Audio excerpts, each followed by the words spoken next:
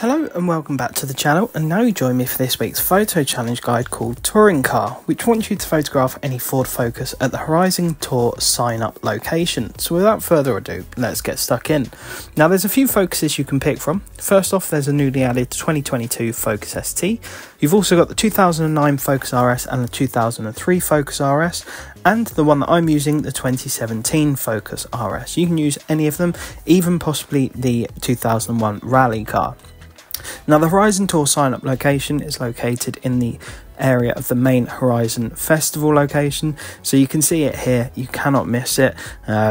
Once you get here, in whichever Focus you've chosen, bring up the camera and take a Horizon Promo quick shot. It will pop up with two tick boxes, one saying you've taken a photo using any Ford Focus and the other saying you've taken it at the sign-up location.